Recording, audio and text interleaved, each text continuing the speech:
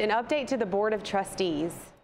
Elizabeth Tew is live at the Rizzo Conference Center, where the trustees are hearing about new initiatives the university has put in place to make sure the shortcomings of the past never happen again.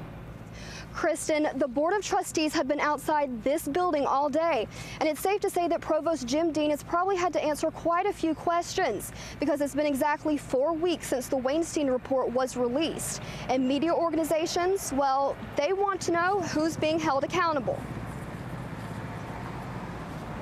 On October 22nd, Chancellor Carol Folt stood on stage and answered questions about the Weinstein report. The first question came from this AP reporter. How many of the 9 people are being fired? Who are they? On what grounds? And if you won't answer that, why not? Folt's answer: we have pretty strict rules about privacy. We don't talk about personnel issues and give anybody's name ever in the press, and so I'm not going to talk about them individually.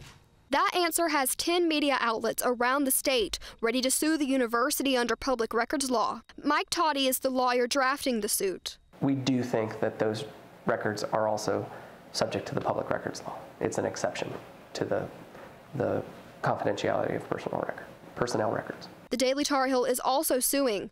We talked to Editor-in-Chief Jenny Serrain. I am disappointed in the way that they've handled this because I have no idea if anybody's actually going to pay. I have no idea if the people that were implicated in this report are going to be able to keep their jobs. Toddy says depending on how the draft progresses, we may have the names of those 9 people as early as Christmas. And remember, Chancellor Carol Folt said it was the actions of a few and the inactions of a great number of people that led to these issues. Kristen. Elizabeth Tew live at the Rizzo Conference Center. Thanks, Elizabeth.